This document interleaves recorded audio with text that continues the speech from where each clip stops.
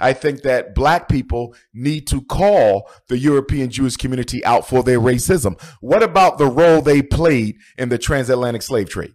They were some of the biggest slave owners. They were some of the biggest slave sellers. They were some of the biggest insurers of the slave ships. And they were some of the biggest banks that provided loans for slave voyages, as well as holdings for those who made money from slave trafficking. Why don't nobody speak about that? The Secretary of War for the Confederacy was a European Jew and a slave master.